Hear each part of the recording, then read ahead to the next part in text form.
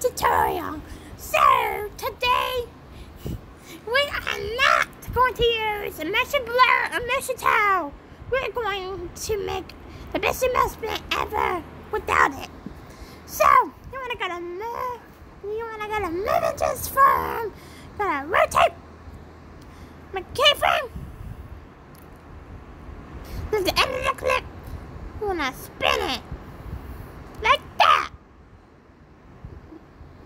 Then graph it like that. So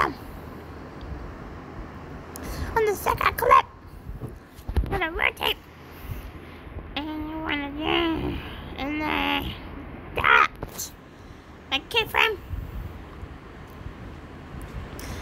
and turn it to 0, and make sure you grab it too.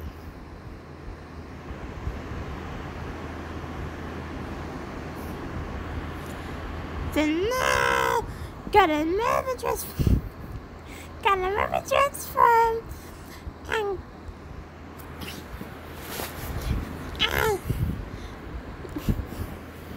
make a keyframe,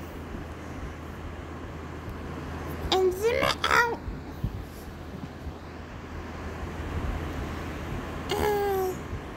and do that. So now I gotta do a second clip and zoom it out, and now zoom it in.